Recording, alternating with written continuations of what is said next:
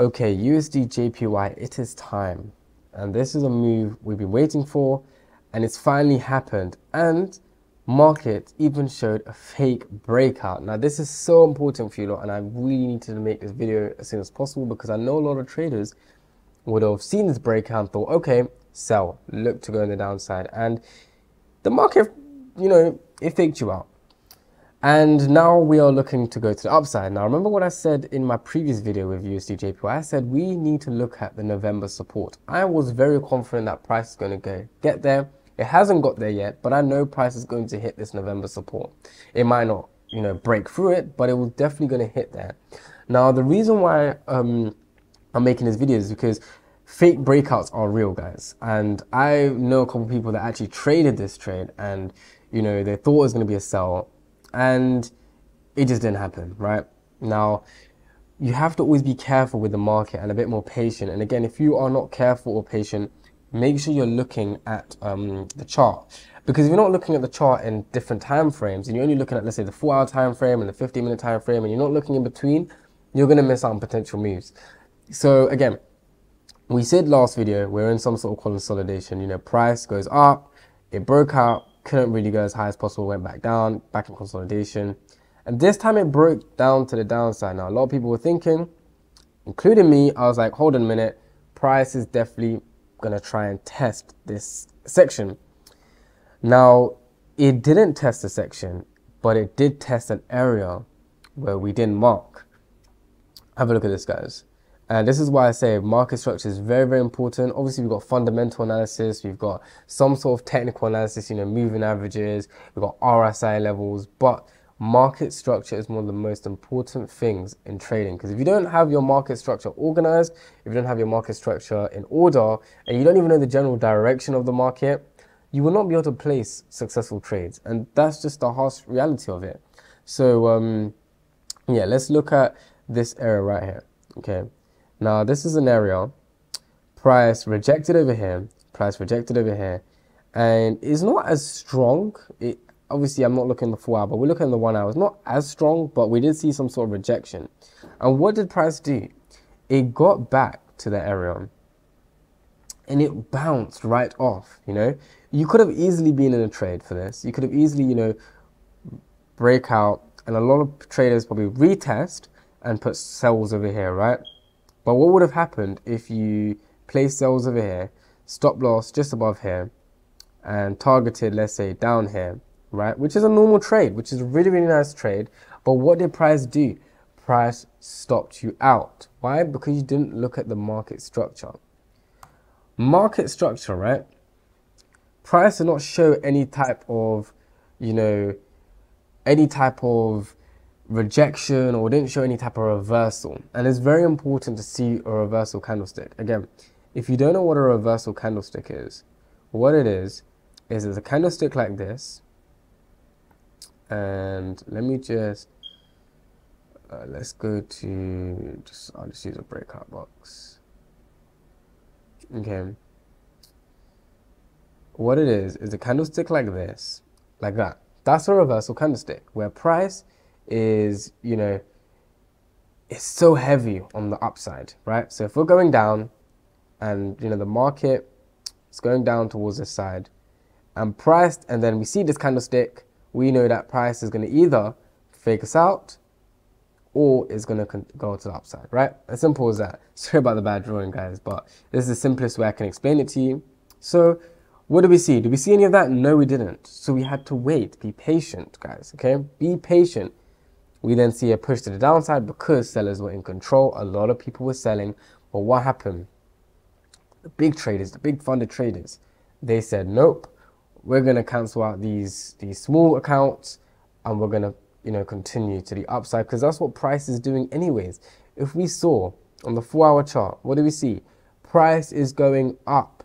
Don't change your analysis, guys. If price is going up, stay to the upside. It's simple as that.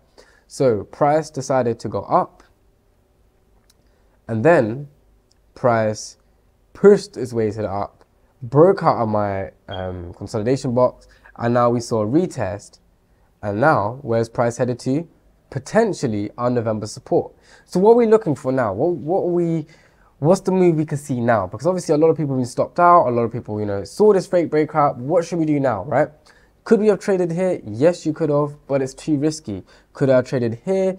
Yes, I can, and I should have. But again, I didn't know exactly what market structure is doing. But now we have perfect confirmation that price is going to go to the upside. Why? Because we see some sort of nice rejection to the bottom, and we're still waiting for price to hold on, let me show you. I'm still waiting for price to break above here, but once price breaks above these highs, we're looking for another retest or some sort of retracement down to the downside, and we are going to trade up to the November support. Now let's have a look at this trade and see what it's looking like. So if I place a trade over here, right, stop loss will be around like 73 pips. We're going for all the way up to here. Again, we might not even have to go to 73 pips. We could put a stop loss here.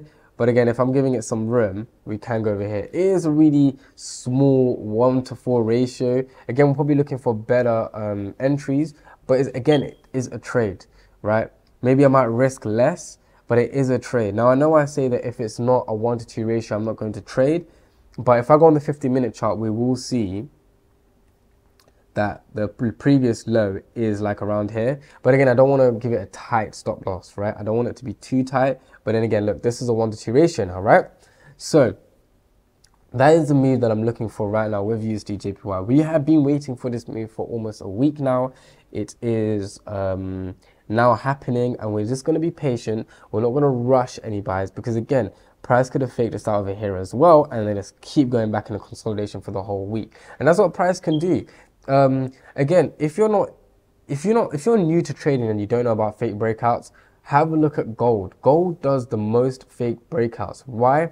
Because gold will like to stop out all the small account traders, right?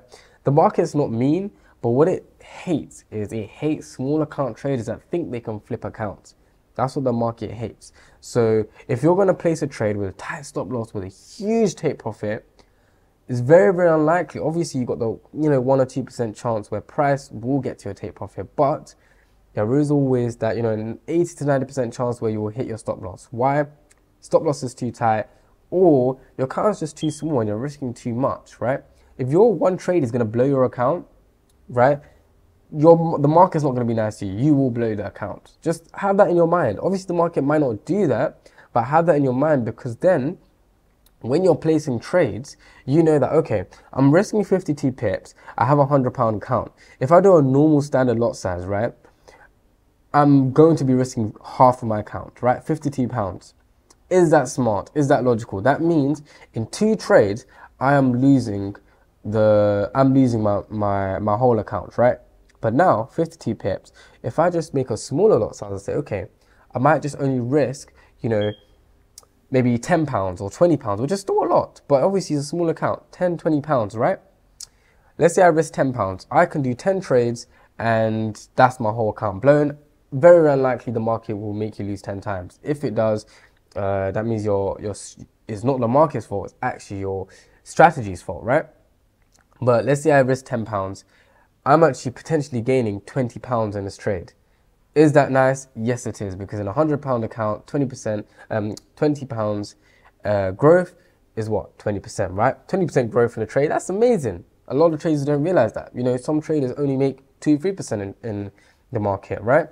We're making 20%. Be grateful. Some stocks don't even make 20% growth, right? Not in one day, not in one trade, right?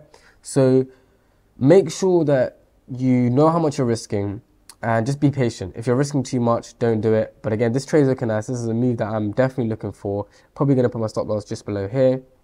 Yes, it's only 1-to-4 ratio, but I also have another trade running as well, so I don't want to risk too much. But yeah, this is a trade I am looking for. Again, I can just easily place a buy right now and wait for that retest and place another buy, but I'm not heavily confident with this chart right now, so we are just going to be patient. We are going to be waiting. So yeah, just patient. Make sure you stay tuned. Again, if you're not subscribed, subscribe and turn that bell notification on, because once I upload the USDJPY trade, it's going to be live. So you're going to see me place the trade on a live account, and you don't want to miss that out. So it will be live, and I will be uploading it within the same day.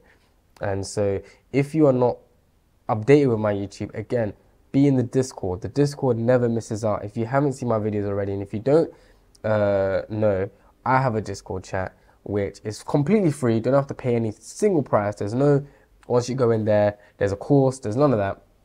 It's completely free. We talk, I do my analysis, everything's transparent, right? So make sure you check that out as well. Again, if you enjoy watching these type of videos where I'm breaking down the market structure, or I'm telling you my next move, or I'm telling you why I placed a trade or why I hit a loss, make sure you subscribe, because that would help me out a lot. It will let me know if you're enjoying these type of videos, and make sure you like it as well and join the community. Anyways, I'll see you lot in the next video.